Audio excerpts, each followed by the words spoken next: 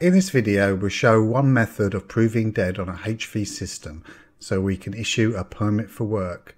The steam turbine generator engineer wants to conduct a short circuit test on this unit, but first we have to apply the relevant isolations, including steam isolations, rotor barring isolations and the electrical HV system isolation.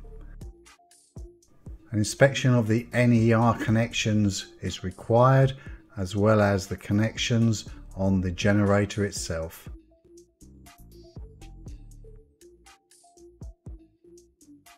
Firstly, we double check that all the isolations are in place. This is the generator circuit breaker, which has been racked out, and the generator side circuit earth switch has been applied. All points of isolation are locked off and tags applied. So the engineer safely removes the cover and we conduct the test to prove it's dead using this single connection device. It has a test function on the end that allows you to test the unit is working. It's then applied to each phase in turn. So the first connection on the generator is clear, the second, and the final connection. We then retest the instrument.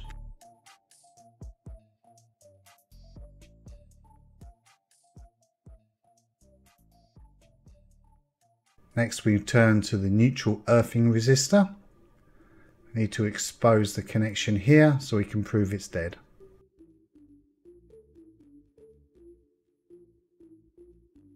So again we follow the same procedure as before to check the incoming cable connection point. So we take our industry approved testing device and we do the self-test first using the integral function on the end of the unit.